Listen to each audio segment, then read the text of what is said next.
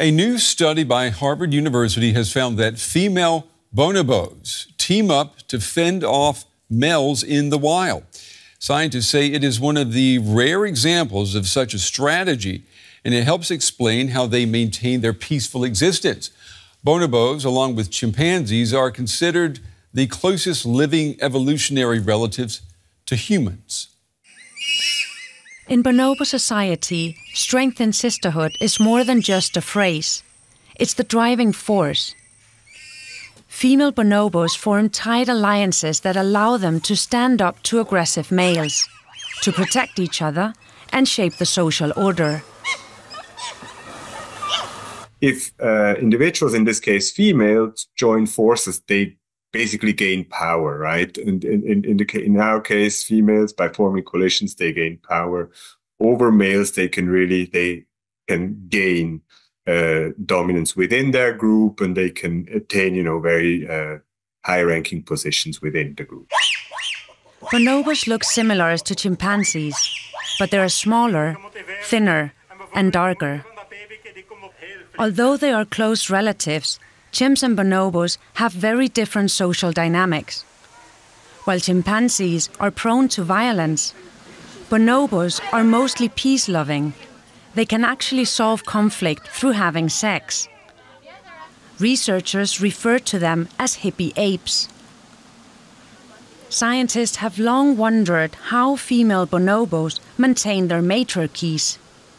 3 decades of observations in the Democratic Republic of Congo, the only place where they live in the wild, show the sisterhood works together to keep the males in check.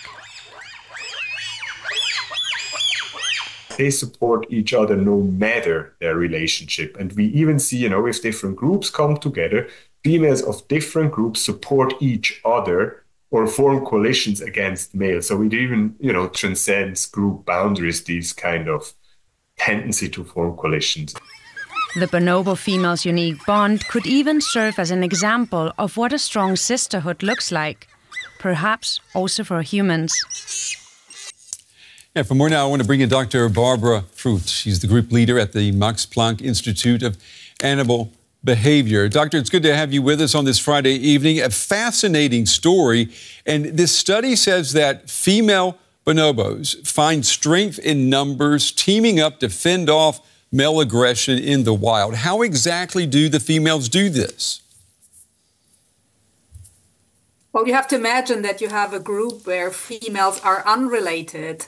And when they aggress a male, they simply run all at the same time at that male and then may hit him or may stab him or even have more aggressive behavior such as bites or slam him. Yes. So but this is a rare behavior.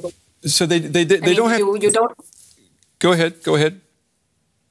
No, you have to know that bonobos, it's not that they are still a quite peaceful ape relative to other great apes such as the chimpanzee. But in these other occasions, it's sufficient that females team up, and this may help them to be the dominant sex in the society. And it sounds like the way you're describing it is that the females may be more intelligent than the males because they can't use bodily strength. The males are stronger, but they know that there is strength in numbers. And with that, they can maybe scare the male away. Is that a correct reading of it? I wouldn't say that they are more intelligent. I mean, that it's a puzzle. It's a big puzzle, and there are a lot of components playing into this superior behavior. For example, female bonobos also have a very extended signaling of receptivity that is similar to our concealed ovulation. And the male who doesn't know when a female is fertile may invest more into a female in the long run, may have a long-term investment. And that also plays into that. The unique thing with our study is that we could prove for the first time that the teaming up is a very severe factor in the setup of the dominance hierarchy.